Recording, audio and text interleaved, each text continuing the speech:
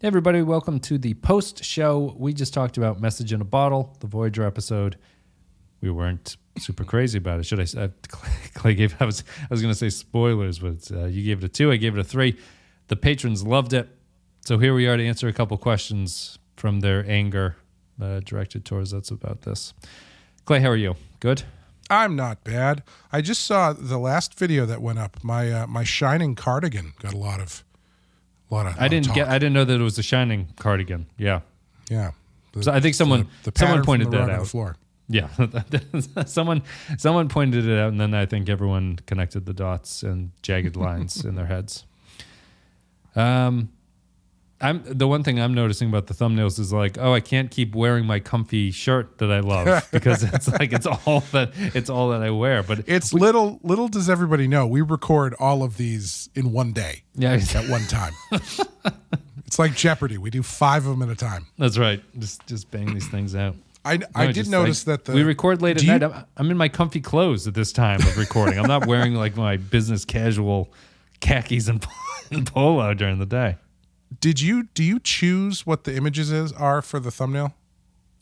Yes, in terms of like what our expression looks like. Yeah. Yeah. Okay. So you purposely chose you yawning very. Yes. I had to go through and find you matching because you have your hand on the back of your head because I was doing the same thing. So I found that.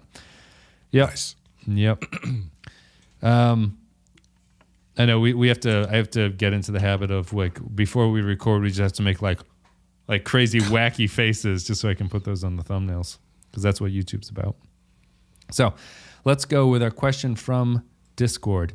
At 28, I've finally reached the testosterone threshold that allows me to grow a half-decent facial hair for the first time in my life. This is from Kyle Smooth as a Baby Seal Barrett. What are the pros and cons of bearded life that I should know about? Pros. Everybody takes you more seriously. I don't know. Your podcast will become the definitive podcast for opinions. Yeah, you'll start to. You won't realize it as it's happening, but as soon as you go into a place populated by a number of people, you realize everybody now looks exactly like you, or you look like everybody else. Do you think your beard's getting pretty big there too, man? I know. I feel like it's grown 3 inches since the last time I saw you, which was like 5 days ago. That's the con is that once you stop shaving regularly, you're like, I can go another 2 months. I don't need to do. I don't need to manage anything. I will say yes. The con that I have noticed is, I don't know. This might apply to just like regular haircuts and stuff too, but I feel like it. I feel it more pronounced on for the beard.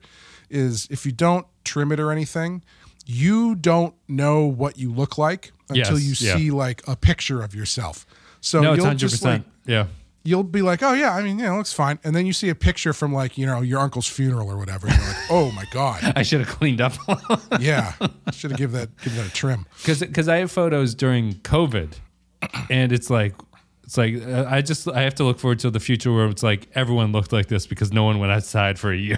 Yeah. It was that kind of a thing. But no, it's kind of like gaining weight or like some change that's like it's just so gradual that you don't notice it until you look at something that was a year ago and you're like, oh my God, that's totally different. It's weird. It's very strange. During the pandemic, I actually, I had I don't think we were doing video during the pandemic, were we? No. Because I completed a lifelong dream of shaving my beard into like Lemmy from Motorhead mutton chops. Yeah. Which was fun because I hadn't seen my chin in 20 years. Mm-hmm. But then after I did it, I realized I hadn't seen the other chin in 20 years either. Right. So I kind of regretted it as soon as I did it. That's my con, actually, is that when I do cut it short, I don't like the way my chin looks anymore. Yeah. And it's been hidden for so long. And I'm like, I don't need to see it.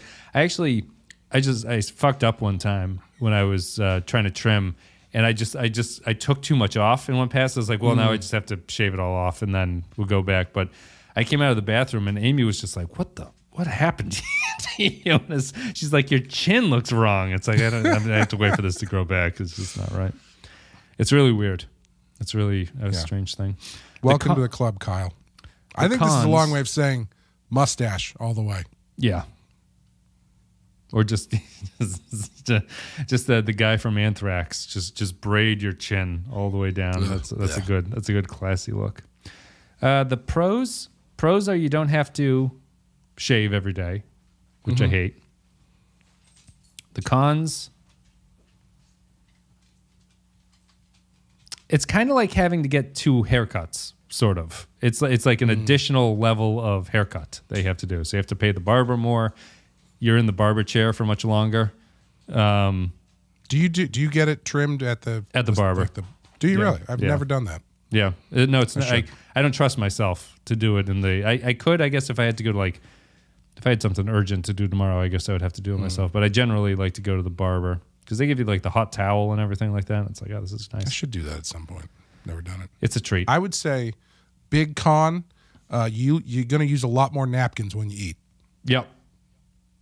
That's a good indicator of when it's getting too long too. When you're like chewing on your hair and you're like, oh. Yeah. The thing that sucks though is anytime I trim it, there's always like one piece I miss. Yeah. So I'm like, all right, this is gonna be fine. I'm just like, what the fucking one that I can't. Gets stuck in your food. There's like a little bit of ketchup stuck on the hair that's sticking out. Yep. The second question from Christian says, Clay says Halloween is a very inconsistent franchise. What are examples of consistently good franchises? Was this a real-time question we just got? He just got it in the Discord. So he says, what are examples of consistently good franchises? I don't know if I would say consistently good, but the Friday the 13th series is a much more consistent series. Okay. It's they find the formula and they stick to it for the most part, and even when it gets weird, for the most part, there's only one that really goes off the rails, and that's 2 if you count space. But even the space one sticks to the formula for the most part. Yeah. And Jason Goes to Hell is the only one that really goes off the beaten path. But the rest of them are pretty consistent as far as what they know what the series is. Yeah, they know what to expect, and they kind of execute it. No pun intended. Halloween is. Bond is like that too. I would say Bond is a consistent franchise. Bond is very consistent in that sense, for better or worse. Like it's consistent to a fault. I think sometimes. Yep. Because when you get your 28th Roger Moore movie, where you're just like it's a Mad Lib of James Bond stuff, it's like all right, maybe we can mix this up a little bit. Yep. Halloween is just it's constantly having to reinvent itself. So every time after the first 3 movies, once John Carpenter is no longer involved, it becomes, all right, what are we going to do to try and jumpstart this thing again? And so then they start adding a bunch of stuff that gets kind of weird, and they kind of like abandon that. And then they do like, well, what if we did a sort of a sequel maybe, because it's the 20th anniversary, and then they do a sequel to that, and that doesn't really work, and so they abandon that, and then they do the remake, and then that doesn't work, so they abandon that. So it's very, very all over the place as far as franchises go. Yeah. Bond was my answer for a consistent one. I guess, Nightmare would work too. I don't know them well enough to say anything, but I guess I can't think of anything else. What's a long-running thing that's been consistently okay? Yeah, it's interesting because franchises as a concept, I feel like has only really picked up in the last 20 years or so. Because there was I feel like if you talked about movie trilogies 25 years ago, you were talking about 3 movie series. Yeah, you were talking about Godfather. Star Wars, Godfather, Indiana Jones, and that was it. Yep. And then The Matrix came along, and then that was okay. Well, we got a new one, and now it's everything has 3 to 5 movies. Yeah, The Matrix isn't interesting. There's a lot of spin-off there. Pokemon? I think Pokemon. Well, I think the interesting thing, right? It's what do you want to count? I think Bond is interesting because they do keep it pretty consistent. Yep. Even though every movie has a different production and different team and different story, and it doesn't connect. Because if you think of something like Batman, they've been making Batman movies for 35 years if you don't count the TV stuff. Yeah. And that is Batman's a consistently good franchise. I guess I would. I guess I would say so. I think I was just going to say it's so different though because it changes so wildly. Yeah, like when movie to movie or creator to creator in a way something like Bond doesn't. Oh, Mission Impossible. That's a very consistent franchise. Mission Impossible would be good. I'm actually thinking of some now. Like I would say the Final Fantasy video game series is a consistently like good. There's some bad games, but it's consistently worth checking out. Batman Arkham series was consistent. If we're talking video games. Yeah, I think they're out there. I would actually. I think the Mega Man. Yeah, that's. Same game every time, and every time it's great. It's the perfection meme.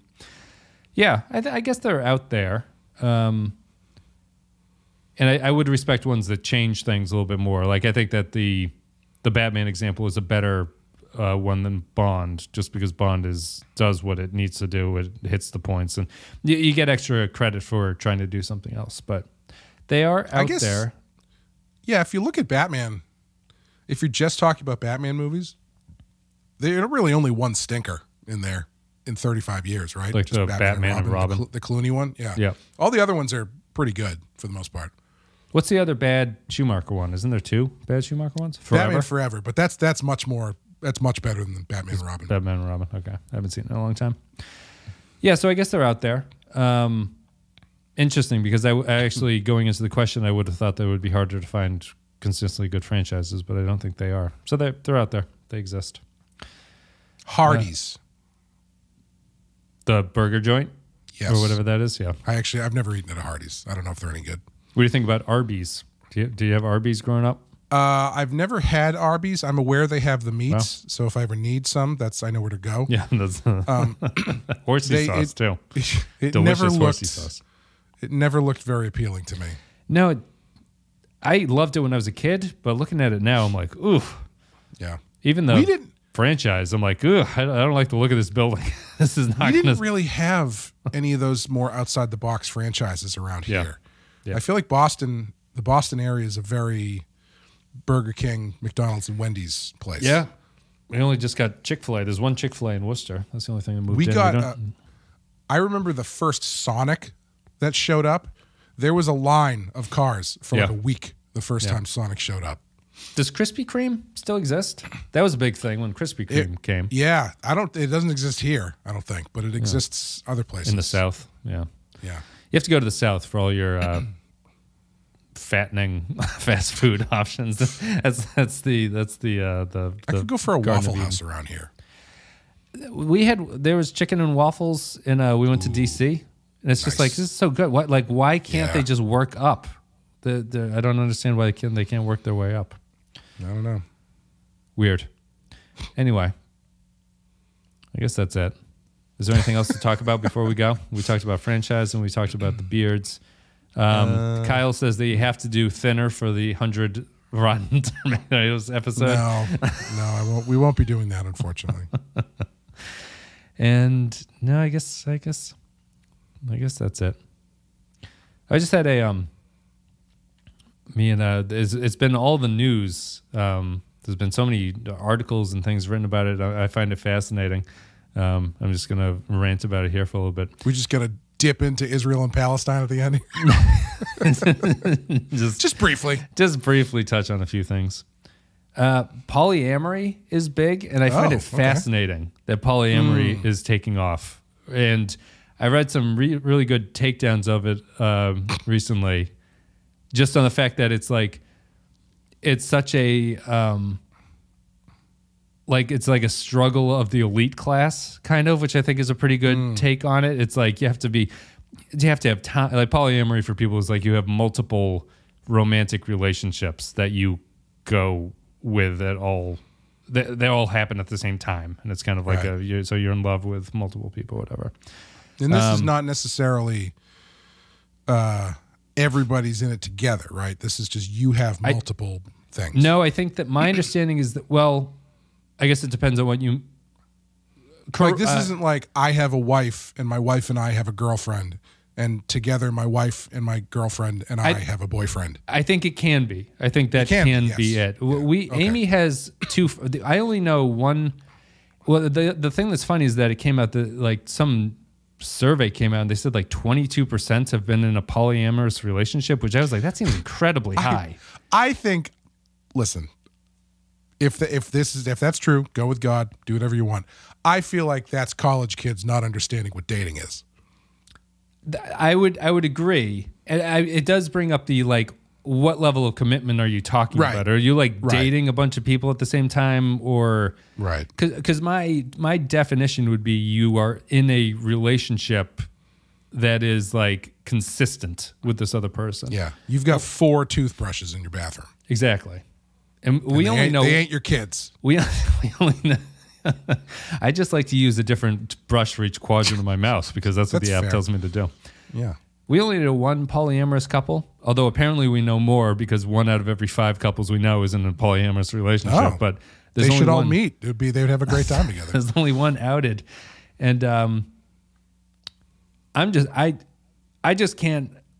can't imagine how this works. It's beyond. I don't understand how people. I think people are deluding themselves honestly into thinking that this is working.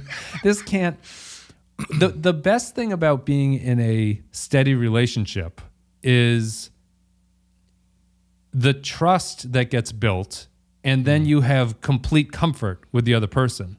Right. That completely evaporates the minute you're like, where are you going? You're going out to see Ted?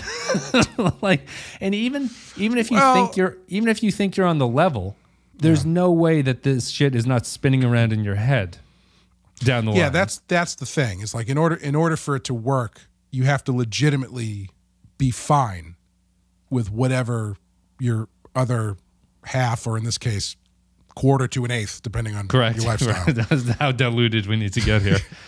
is out there doing. And if you can do that, that's fine. That's sure, great, whatever. I don't think people can do that. I think it's rare. What I would be interested psychopath. What I would be interested to know is what the average length of one of those relationships is. I'm not saying it would be long. I'm not saying it would be short. I would just saying I would be curious to know if there's any numbers on that. Well, this other couple, they had a thing where they're in this polyamorous relationship, right? And one of the other people who was outside of their marriage, right, fell in love with one of them in the marriage and had to break it off because didn't want to engage in the polyamory, right? So there's like this thing of like, I only want the one person, but to get the person, I'll pretend to go through this whole charade of polyamory. And it's really, I don't know. I watched like a couple YouTube things of it, and the people who are in it are just so... Wes, we know it wasn't YouTube you were looking for these videos on, all right? The people in them are so... You're just like, there's something off with you. You're just not in a good headspace. Like you're either depressed or you're trying to like, fix something that's broken within you. And also to be fair, I don't believe in it. I'm not, I'm curious about the numbers, but honestly, one-on-one relationships, monogamous relationships, 50% divorce rate. So we don't fucking know anything either. So I'm just curious as to what the endurance of these things is. I can't imagine there's much. And the Journal did a piece on them, and they were all older, and it was weird. It was just like 50-year-old people doing it. That's interesting because I feel like at that point you kind of understand things more as far as how relationships do and can work, and so maybe you are a bit more comfortable with the idea of, yeah, I want to be in a relationship, but I want to get married and do whatever you want. But like I feel like there's, as you get older, maybe there's a little bit more maturity in how you are able to handle that stuff. So that doesn't really surprise. It's because I think it's a young person's. I would think it's a young person's game more than anything. Yeah, you would think so, but when you say that, it doesn't. Because I was going to say it reminds me of be more jealousy. I think when younger, but. Yeah, it reminds me of when we were all staying up with the volume on 1 watching Real Sex on HBO, and every single one of us being horrified that everything they covered was just like old, dangly, sunken, bald old people. And like, obviously, that's great. I'm glad that they're having fun, but when you're, 15 years old watching real sex on HBO. That's not what you're looking for. No. But that's the thing that was always so crazy about it. Was like, we're going to a nudist camp, and it's all 60 and 70-year-old people. And it's like, all right, clearly there's something going on where you get to a certain point and you have a better or a more nuanced take on how relationships and sexuality work, I guess. For some of us. Some of us, it goes the complete other way, and then they get elected to, office and ruin everything for everybody. Yeah, I don't think it's like morally wrong or anything. I don't think that there's like some reason that you shouldn't do it. I just don't see any situation where it's not disguising something else. I don't know. There's that famous divorce lawyer who's been doing the podcast rounds, and he admits that it's a biased sample size, but he says in the divorce cases where polyamory is brought up before they get divorced, it's always like a last ditch to sort of salvage the relationship in some way, to be like, let's try something. And I can see that happening, but it's just, but the other thing about getting older is the reason I would say it's a young person's game is because when you're younger, risking everything for sex seems like a better deal when you're younger. You know what I mean? When you're older, I think it's like you have sex with a different person is that well, but you're assuming that's the only driver, and like when you're older, there's probably other drivers that might be more enticing or attractive as to why you would want to have multiple partners. Mm-hmm. The conversation you're talking about, like just different hobbies, or if your wife or husband goes to work during the day and you don't want to be alone in case you slip and fall in the shower, great to have another person. It's good to have somebody around. Why get a life alert thing when you can yell, "I've fallen and I can't get up" to to your third? Yep. No, just seems like a lot of work. I'm in the relationship because I don't want to do the work anymore. I'm so comfortable. Why would I want to date somebody? Like, you go out with a woman who's like emotionally unstable, like it was like when we were 20, and you have to talk to them about this shit. And one of our other friends brought up a good point. If you're in one of these relationships and your boyfriend or girlfriend breaks up with you, right? Is your spouse supposed to care? Are they supposed to be like devastated by this, or you just be like, well, what? Like, I just think it poisons if you're in a relationship where you're supposed to be trusting and able to confide in the other person, I wouldn't be able to give you emotional support in that situation because I would not be unhappy about that happening. You know what I mean? Right. And that just seems twisted. So, and I can't imagine being in a situation where your other half comes home from a date and then wants to talk to you about that date. Yeah, unless that's torture. Unless that's a kink you have or whatever, that's fine. But just like, I can't imagine anything I would care about less than that. No, that would be torture for me. Even if it didn't bother me like emotionally, that's something. It's like I don't care. I don't care. Oh, interesting. I don't want to hear it. You get one: work or your boyfriend. Did you get the fish or the steak? Yeah. No, that's weird. But 1 out of 5 of our listeners are in polyamorous relationships, so we'll hear from them further down the line. I hope it's going great for them. Your friends, are they happy? They say they are. Yeah. They say they are. Now, are you friends with the whole crew or just... No, just a couple of them? They're my wife's friends. I don't know anyone. They live very far away. So she only saw them when she went to visit somewhere recently. So I don't know anything. I don't know any of the other Polyannas or whatever you would want to call them. But just seems I only got so much time in the day. Just I only text with Amy. You do a lot in the day. I imagine if you quit your second job, you could have another girlfriend. But then I'd have to get the second job to pay for bringing her places and stuff like that. Are you kidding me? That's true. Yeah. Yeah, but it's just a tremendous amount. And that's why it comes about all for the sex. Just I don't know. And like, if you've got kids, imagine if it was you and Amy in this situation. Even if like you're cool with it, right? Even if you're both cool with it, you've got 3 young children. If Amy or you was like, "Hey, I'm going on a date. I know the kids are sick, but I'm just gonna go." No, I think it just brings up so many fights just about the extra scheduling. Like you're saying, even if you're cool with it, it's like, no, you can't go. Like, we have obligations here. And if like one of you is dating like a few people, but the other one isn't, that's probably gonna breed resentment. You know. Yep. One of you is more attractive than the other one. That's what I've heard say the situations where it comes up as a choice in an otherwise monogamous relationship. It's always one person who wants that, and the other one doesn't. Yeah, no, that's it's not like it's a mutual thing. It's the only other one I know saying is yes to save the marriage or whatever. And it's not. Yeah. I don't know them, but that's the only other examples that I've heard of, because me and Amy have been so interested in talking to other people about this. It's other ones that are right before they broke up, they tried something like this, and it just doesn't do anything. I don't know. Cheaper than therapy, I guess. Yeah, certainly more effective. You get a result immediately, or maybe you don't. I don't know. I mean, because. Yeah, I mean, just it is very,